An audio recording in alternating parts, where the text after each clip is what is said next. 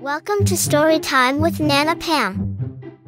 Hi everyone, it's Nana Pam. Today I'm reading a Mickey and Friends book, Mickey's Birthday. Enjoy the story. Mickey woke up and jumped out of bed. Good morning, Pluto, he said, like he did every day. Mickey ate breakfast like he did every day. He did his stretches like he did every day. But today was not like every other day. Today was Mickey's birthday. What should we do today? Mickey asked Pluto. Mickey looked out the window and saw his friends. They were walking along the path behind his house. I wonder what they are doing, thought Mickey. Mickey looked closer. Donald was carrying cups and plates. Daisy was carrying lemonade. Goofy was carrying a bunch of balloons. Minnie was carrying a big cake. Pluto, Mickey said. It looks like they are having a party. Do you think it could be a birthday party for me?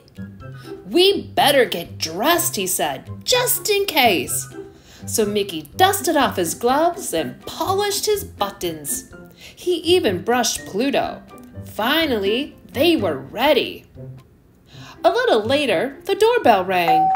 Ding dong! Mickey opened the door. It was Donald, and he looked upset. What's wrong, Donald? Mickey asked. My favorite hammock is broken, Donald said. I cannot nap without it. Can you help me fix it? Sure, Donald, said Mickey. So Mickey went with Donald. As they walked, an idea popped into Mickey's head. Maybe Donald is really taking me to my party, he thought. Mickey was so excited that he started to skip. Donald stopped near two large trees. He looked down at the ground. There was a broken hammock.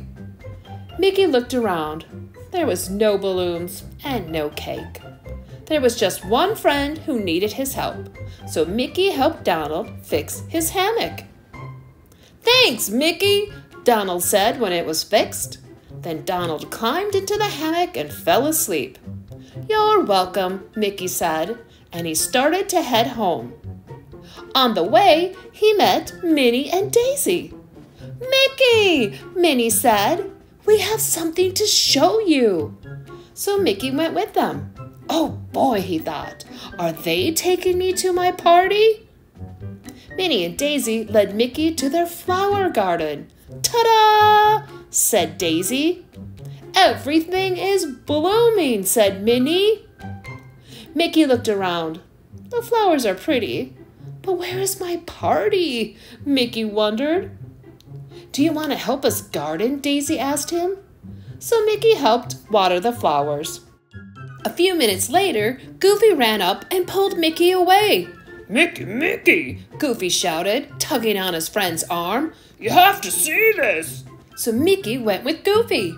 Goofy seems very excited, Mickey thought. He must be taking me to my party. Look, Mickey, Goofy said, stopping by a large rock. Mickey looked all around, but there was no sign of a party. Why was Goofy so excited? Then Mickey looked down. Two snails were racing on the rock. Gosh, watch him go, Goofy said.